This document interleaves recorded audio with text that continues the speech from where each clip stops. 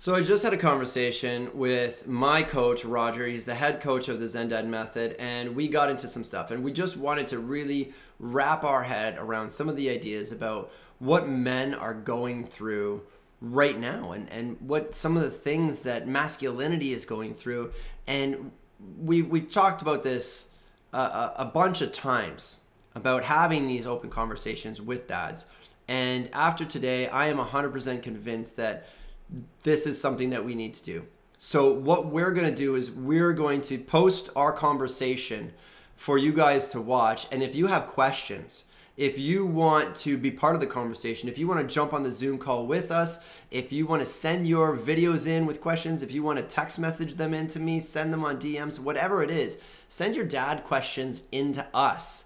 And we're going to address those things one-on-one with Rodger live, or jump in and have a conversation between me and a bunch of other dads, men out there.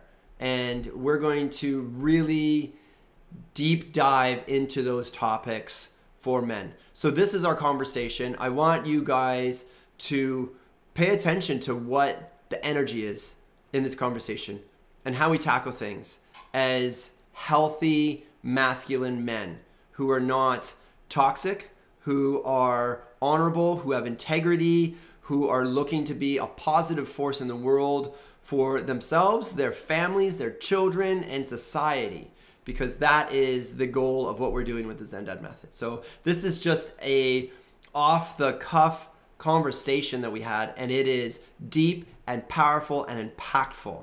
So buckle up for this one.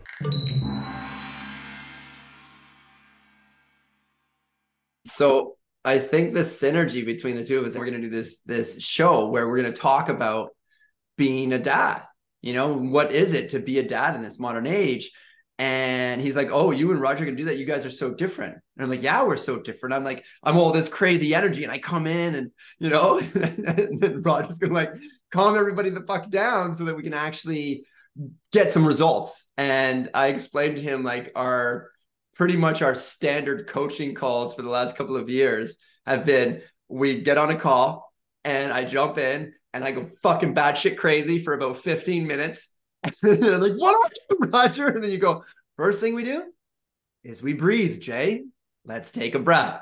And you like, calm me right the fuck down so I can just actually do some work and you know, grab on to what's going on in my life and make some changes that I need to change. And I think that's beautiful. I think that sums up our relationship perfectly. I think that there's real genius in that because it allows each person to play right within the arena that they have their strength, not trying to be something that they're not. And I think that what we're offering is enough diversity within the energy set and enough age difference between us. And the fact that I'm now grandpa versus dad, right? All of those dynamics set apart two completely different ways of analyzing the same thing that somebody might call in and be confused a little bit about. There's a lot of confusion going on out there. My God. Look, it's just straight up confusion, Jay. Right. So if we can bring a little balance to all of that and give people the chance to take in a really nice deep breath and sigh and go, oh man, these guys have offered me something that just I applied that to my kids this week. My whole week just completely changed. I'm down. Right. And it's just going to synergistically grassroots explode like that because I think we have all those metrics dialed in. Perfect.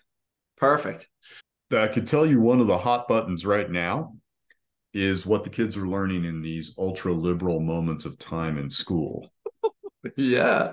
Like I saw a town hall meeting where it was I believe it was a woman, and she has one of the books that the school has said is a curriculum book. So she's there to point out that this book is outrageously inappropriate for the age of the students. And she starts reading it.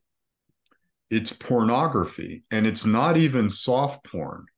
And it's like a transgender male with another male kind of idea. And I Yep. think the target audience was sixth graders. That means you're around 12, bro, Yep. right? She starts reading it, and the school board that approved the book says, stop, that's inappropriate for a school board meeting. And she says, if it's inappropriate for a school board meeting, then it's inappropriate for the classroom. She Yeah. was removed by police officers. Yeah. It's ridiculous. These are emerging topics that I never had to deal with, and you might. Well, I'm literally dealing with this situation right now with her transition. And I sent her an email yesterday. It got really heated between the two of us about me not understanding her world. And I'm like, no, I don't understand what it is to be a trans woman in small town. Like these are decisions that you made. And to me, there's so many ways I could go with this because this was one of my best friends. And I feel like this person now that I'm talking with has taken that friend away from me and replaced it with this victimized bitch. And I'm like, this isn't the friend that I know and love and trust. This is a completely different person, but I'm expected to have the same level of respect and communication. And like, I don't have that friendship anymore, but the expectations are there because of it. And it's like, I need to have a whole new relationship, or even do I? Because there are so many things that this person does that do not align with me at all. And I don't agree with it. But there's like this obligation because of a history with a completely different person, as far as I'm concerned. So what are the responsibilities here? Because when I think about it, I think that she has done so much mental, psychological damage to her kids. Like it's huge what's going to happen to those kids and how fucking messed up that's going to make them. And right now, that's all they know. But when they figure it out in 5 years, 10 years, and they're like, holy shit, what the fuck happened? It's going to be a lot for them to digest mentally. There's going to be a ton of work that they're going to have to do just to get through the demons that their parents are giving them. That's a lot. So I don't know when it became okay to sexualize children with all of this information, because that's what it is. You're sexualizing children by bringing this kind of content in there. That's not okay. But because transgender people are doing it, we have to support them and treat them equally. Well, that's not equal now. That's you're going way beyond what's acceptable.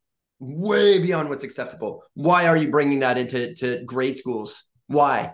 I think in grade schools, you have to learn about the body and the functions of it. But there are so many other things beyond that are going to be learned in older years, in teen years.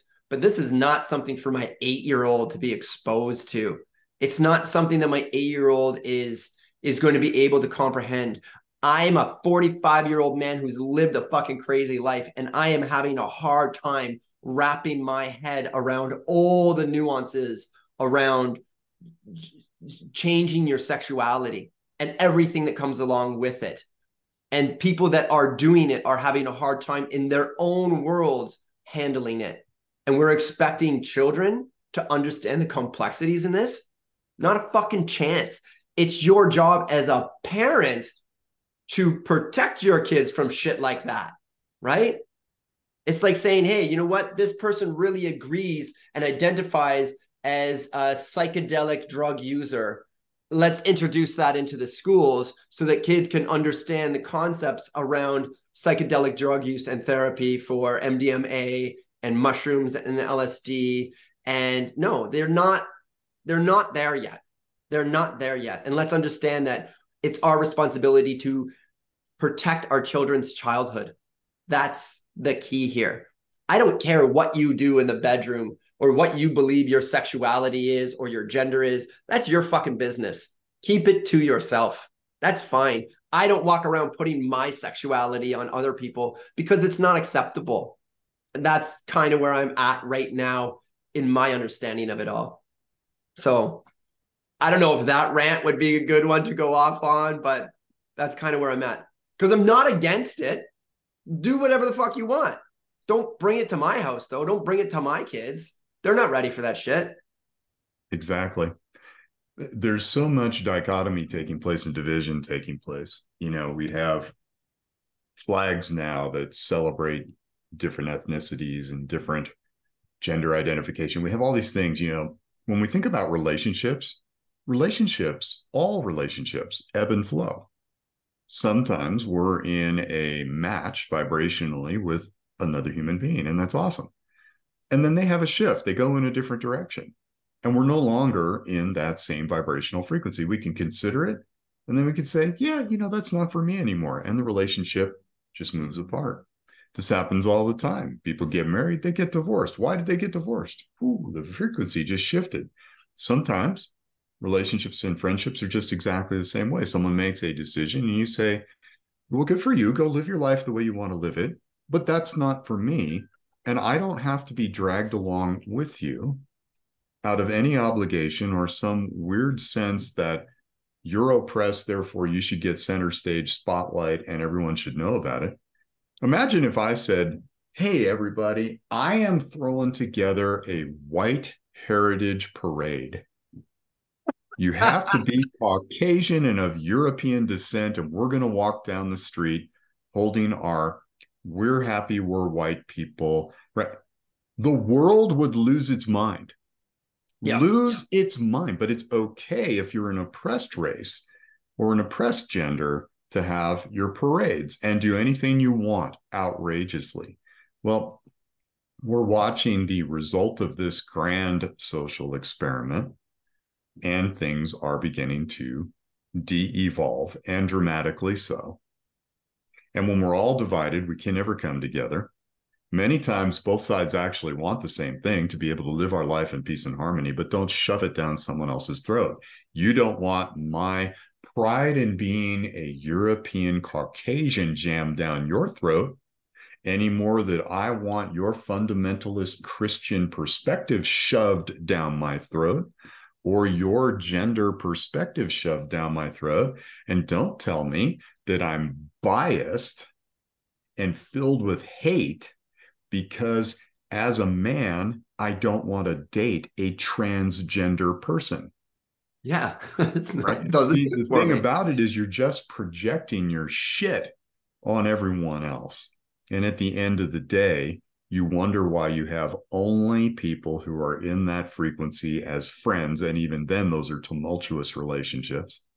So as parents, we have a twofold thing here. Number one, we have to have really clear boundaries and be okay with it.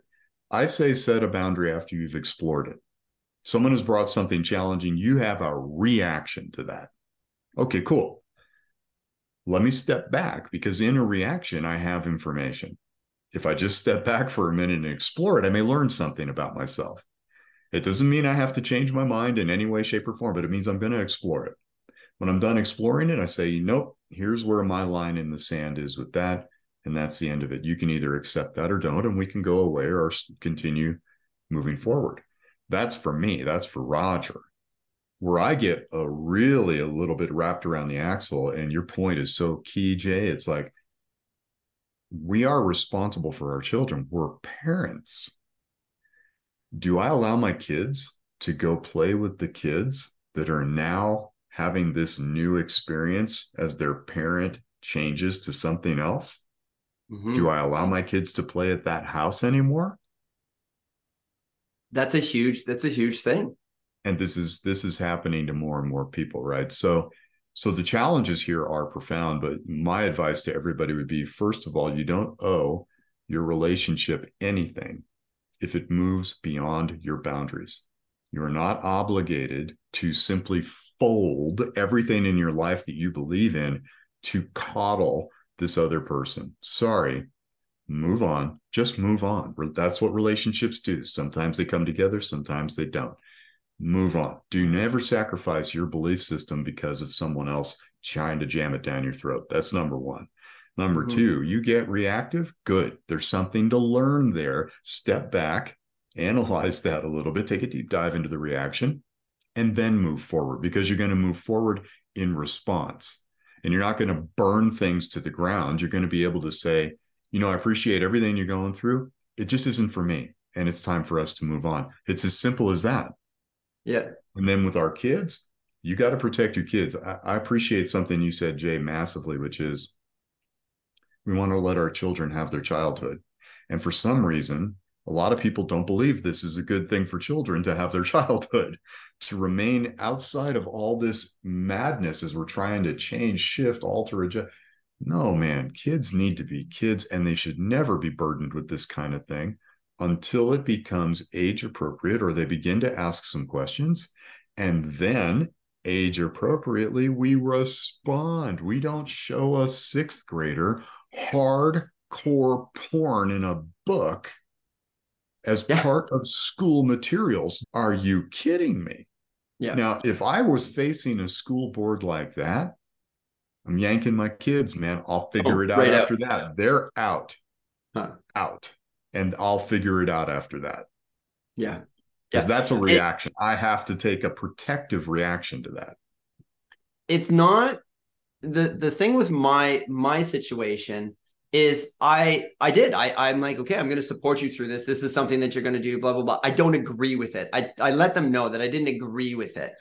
And that's not the biggest problem.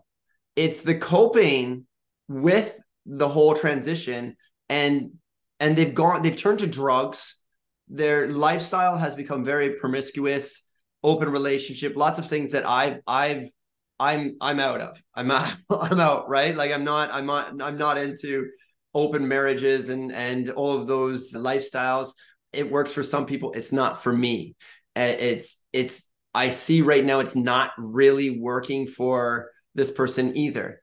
And they've gotten into drugs because drugs is like, well, that's what that whole community does. And it's like a plague on that community. Drugs is a plague on every community. And I just hear these excuses, but it's this downward spiral of like, well, I made this decision, so now I have to do this. Now I have to do that. And it just keeps going down and down and down. And I'm like, holy shit, I want to be there to support you, but I've got to have my safety in place too for myself and my children. And if you're a drug addict that's having a really hard time with life and you think cocaine is going to help you, if you want help getting out of that, okay, I can help you. If you're like, this is the solution, I'm out. It's not the solution. You need help. You need to get out of that. And until you're ready to do that and take those steps and stabilize your life and really find out who you are as a person and identify in maybe even in your new role, I don't know what to do for you, because I can't just watch you slowly kill yourself pretty much in front of your family. It's just that's not the life I'm going to live. Right. Get your shit together.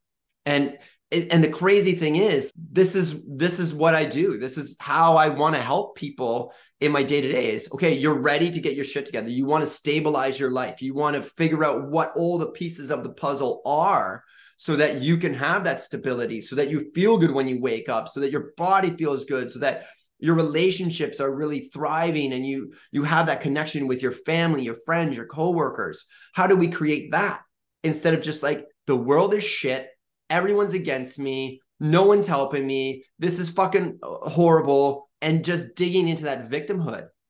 I can't help you there. I can't help you there. How do I get out of this? That's where I'm like, okay, let's do this. These are the things that you can do. This is the stuff that we can teach you. This is the things that are going to change your day to day. And we've done it. You've done it for me. But it was work. It was so much work to do that.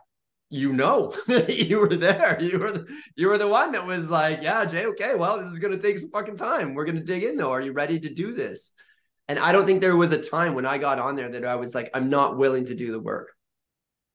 Correct. And that is the key to it all for anyone looking to make some form of change in their life. And it's wonderful to experiment. Go ahead and experiment. Go ahead, play and figure it out if that's what you need to do. Where we're really missing the boat.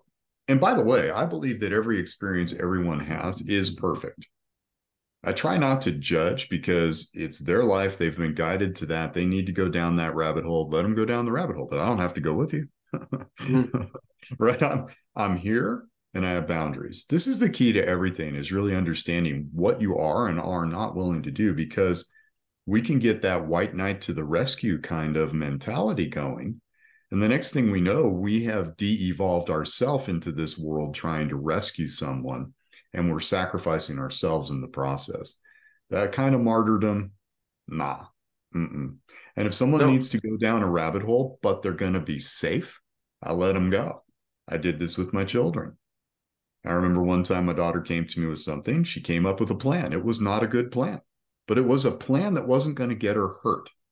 So I Mm-hmm. let her go ahead and execute the plan. It didn't work.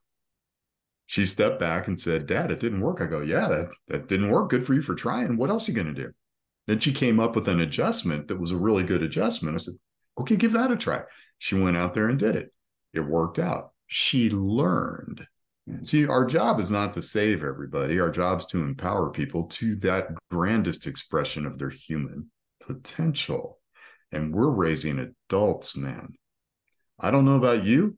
I'm really happy my kids didn't end up living in my basement at 30 years old. I can tell you that. Yeah. I mean, families are changing how those dynamics, but there's a certain point where you're like, I need to grow the fuck up. I have to be an adult here. I've got to pay bills and I've got to support myself and I got to, cook food and all that stuff. And I think the sooner that we can prepare our children to take on those responsibilities, that's what it is to be a father. That's how you do the job. How do you're pretty much working yourself out of the position, you Yes. know? Yes. That's the whole deal. And then you get this great friendship with your child after, That's because right. you've created this relationship of them taking care of themselves. And I think that's what fatherhood is all about, preparing your kids to be an adult. And 100%, man. you Don't do it with don't love. give them responsibility. You do a really good job with this.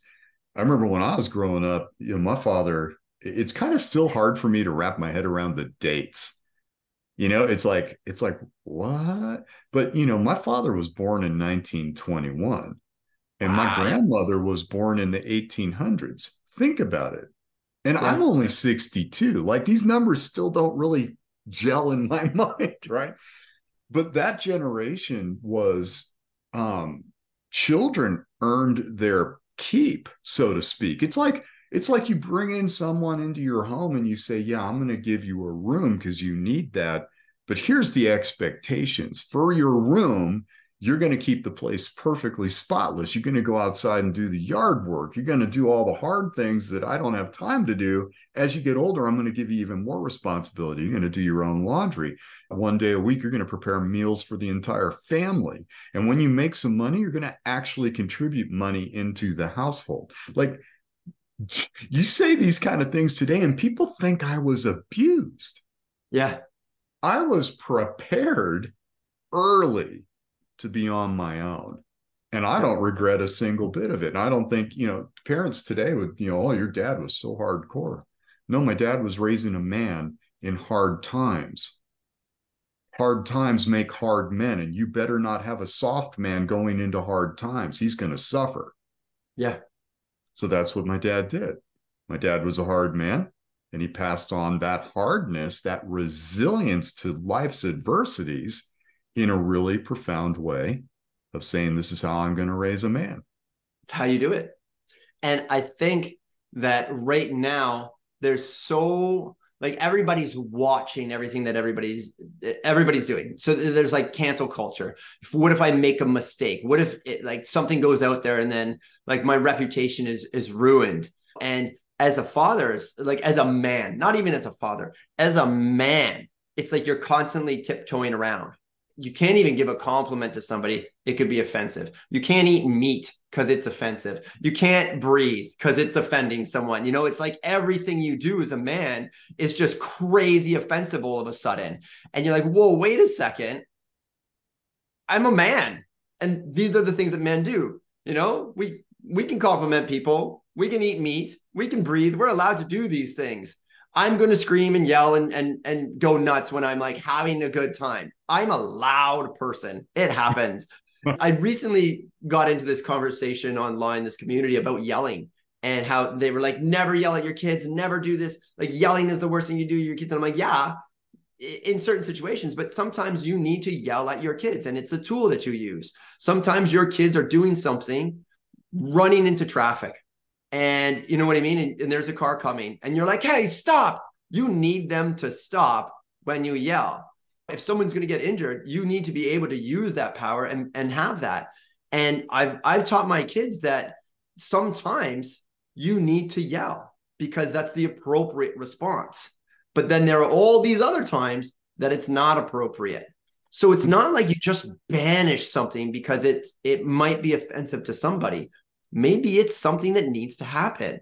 And I think that parents are so scared to be authority and to lay down the law. And I'm not saying, by no means am I saying yell at your kids all the time, because it becomes ineffective.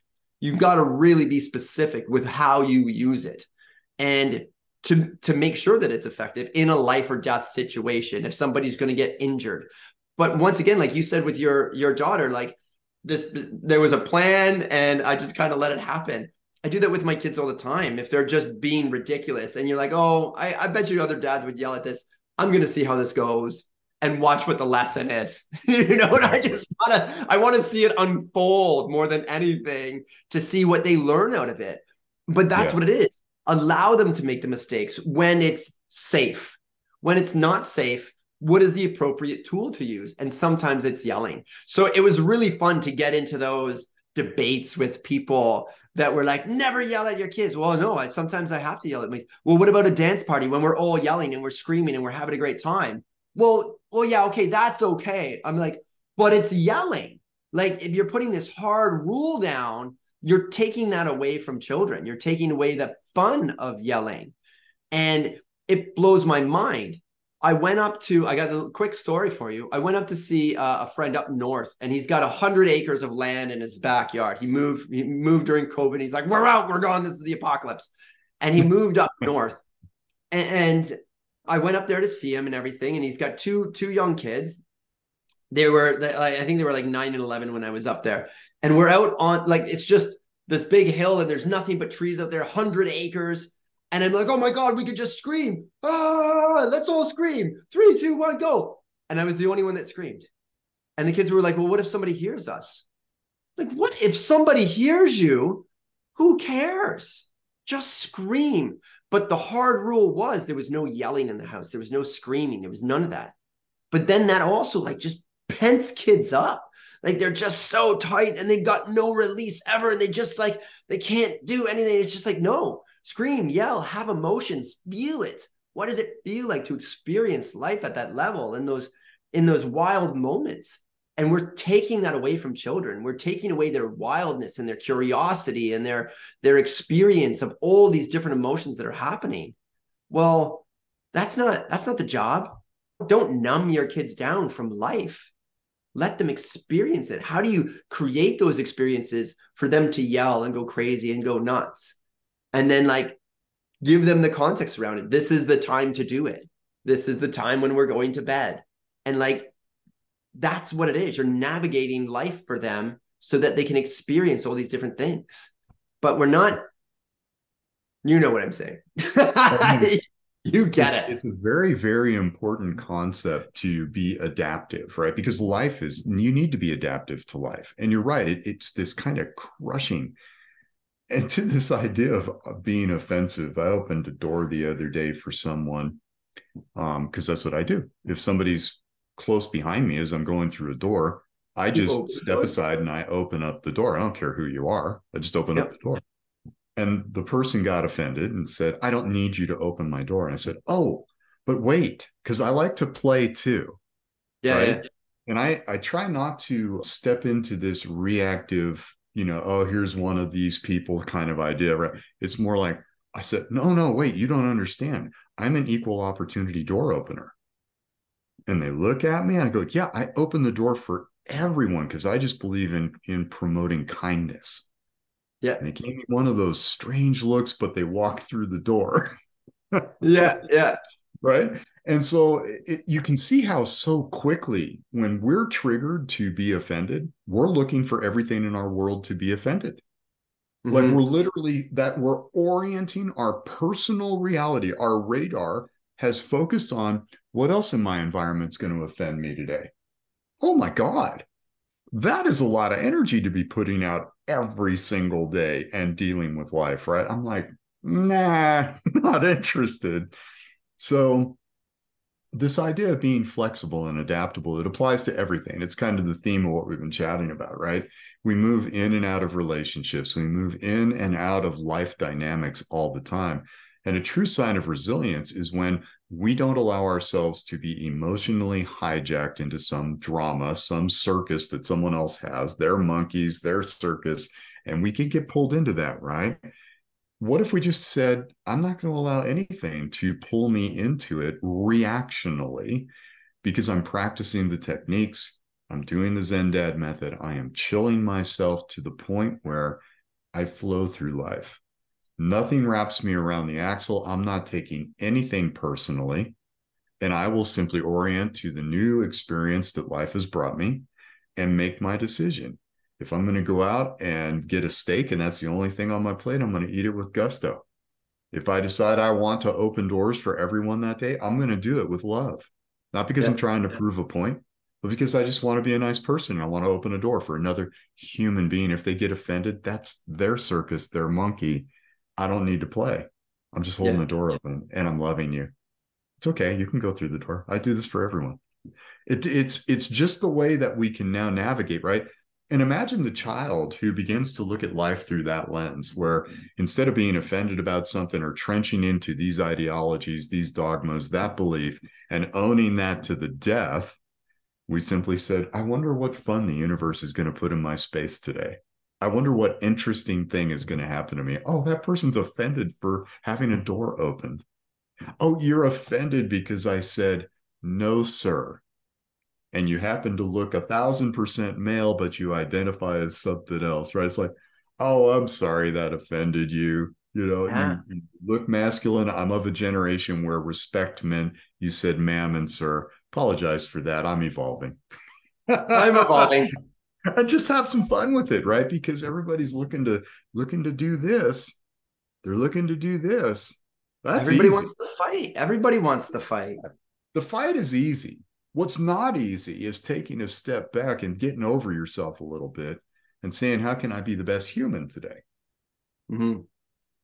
That's what it's about. I think we've got so much diversity. It's divide and conquer, right? Divide and conquer. If everybody's fighting with each other on every single topic, there's no unity and we can't evolve together. But that's the goal, is getting to the next level of evolution. How do we get past these problems together? That's how we do it. All of these things that we hate so much about everybody else and everybody else's opinions. And how do we get past all of that together? So the easier it is, or the more we get together, the happier we'll be. That's what that song. The more we get together, the happier we'll be. I can't believe that just happened naturally. That's wild. Oh my God. But that's the truth of it, though. And I think that when we all as a consciousness together say, oh, how do we come together? And I have this theory that all races they're going to kind of disappear through sex. And we're just going to breed out racism because eventually it's all just going to blend together, because we're this one giant global community now where all different races are getting into all different countries and relationships are happening, and everybody's just going to be like this nice tan brown. Like give it 100 years, you're not going to be able to tell who's who. What's your background? Whatever, it doesn't matter. I'm earthling. That's what it is. I'm earthling. And I think that's kind of going to naturally happen. What does that say for us now? Well, yeah, there's so much division. Oh, I've got this belief, I've got that belief. I want to be seen like this, I want to be seen like that. I see everybody as human.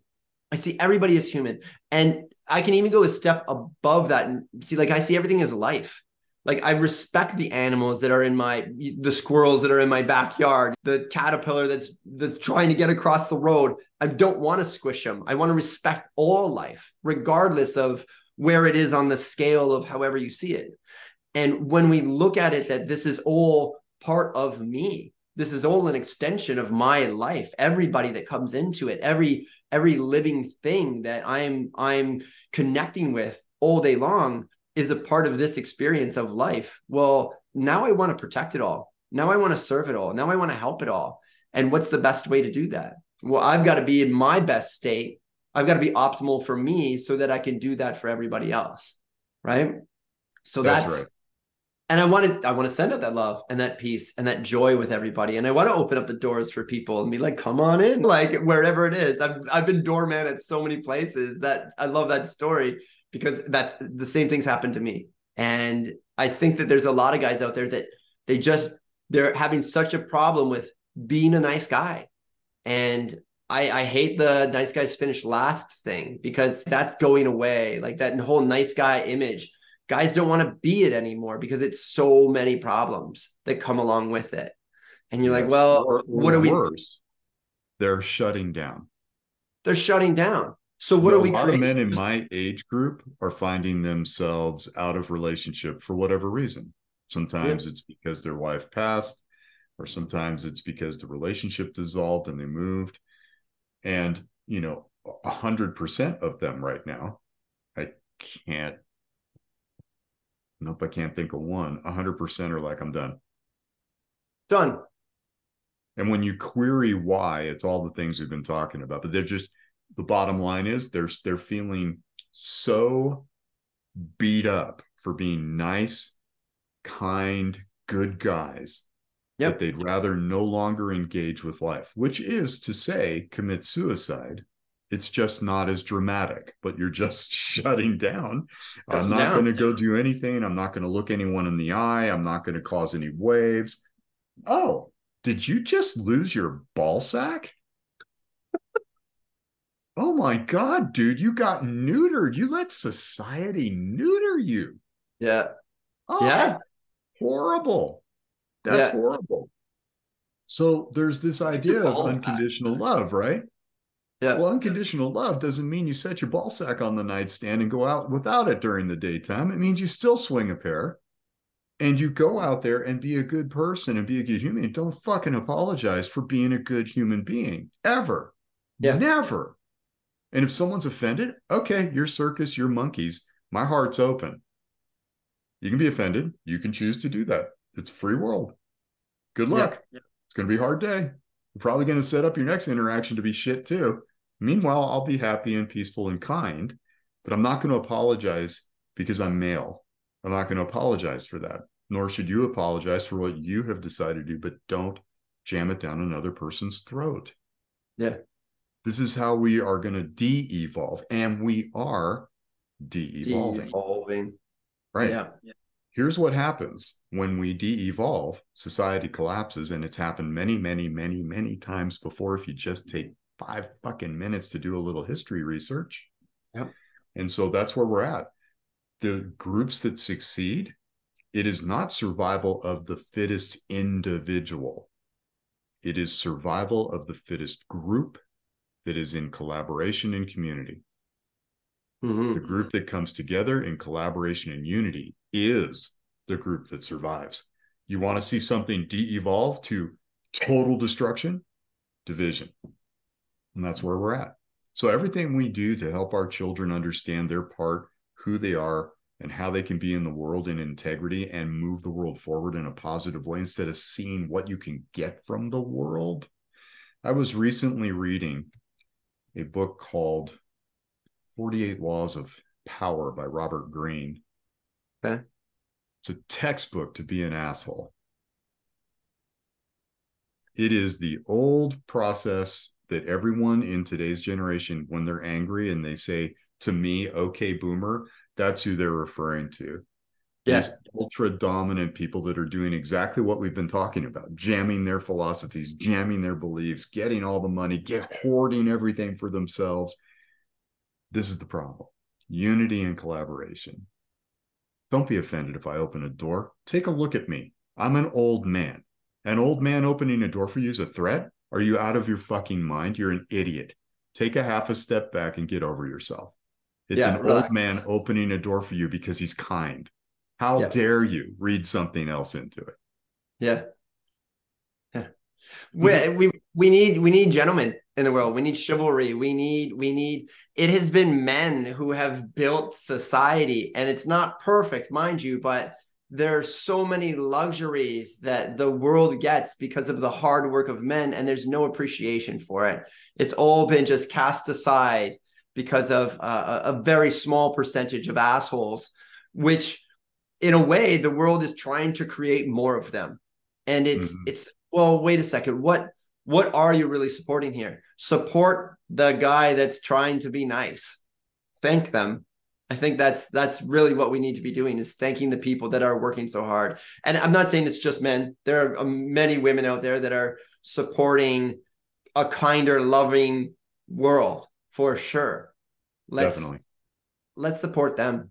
And I think there's something to be said for dads specifically, because it's a transformation happens when you become a father on so many levels, but also on a physical level. Your testosterone levels drop so that you can be kinder, so that you can love your children.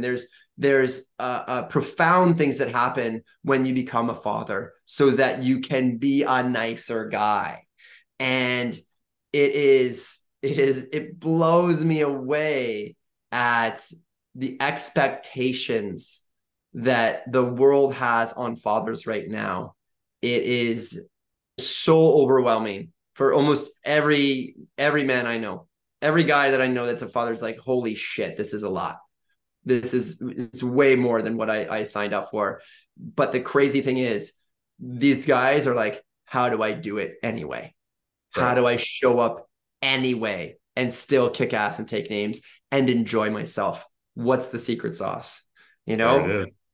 And it is definitely a task to take on. And anyone that's doing it, I fucking support them. 100% doable. Yeah, it is. 100% doable. And if you think it isn't, well, that's what this is all about. This is to give you a little bit of an idea of how to take those steps and evolve into that amazing human being. I was super happy to have had 2 daughters. They calmed down a lot of testosterone, and they really opened up my heart. There's no way. A daughter you can't not open your heart to your daughter. I'm not saying you can't to your son either, but girls are special like that. Yeah, and it was awesome. I mean, they've helped me evolve into who I am today. And my children played a huge role in that. Huge role in that. So remember, too, this is something that I think we can get a little wrapped around the axle about.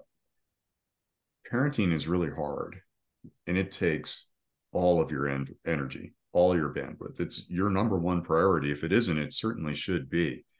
And what's left at the end of that for you? What's left at the end of that for you is if you embrace it fully, if you step into like what you're doing with the Zen Dad method and what I'm doing with coaching the dads, if you can step into owning parenting fully, you will evolve.